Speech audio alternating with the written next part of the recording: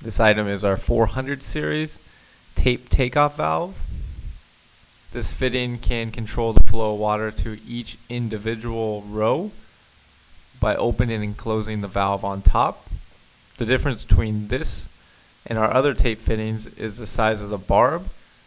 This fitting has a much larger barb, which allows more water to go through,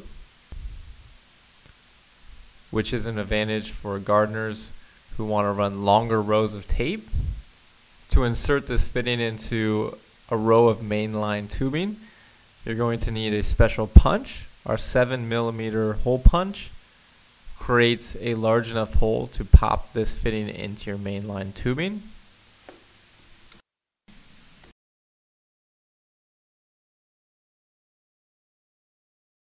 As you will see when you're finished, this hole is much larger than the 1/4-inch hole that are punched with our other punches, but it is the perfect size hole for our 400 series tape fittings.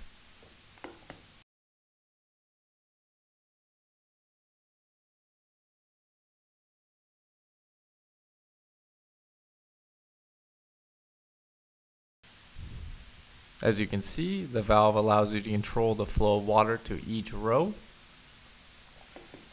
This is a permalock fitting, meaning it is reusable. To attach tape to this fitting, you need to screw the locking nut backwards, exposing the barb of the fitting. Push your tape completely over the barb and screw the locking nut forward. This locks your tubing into place.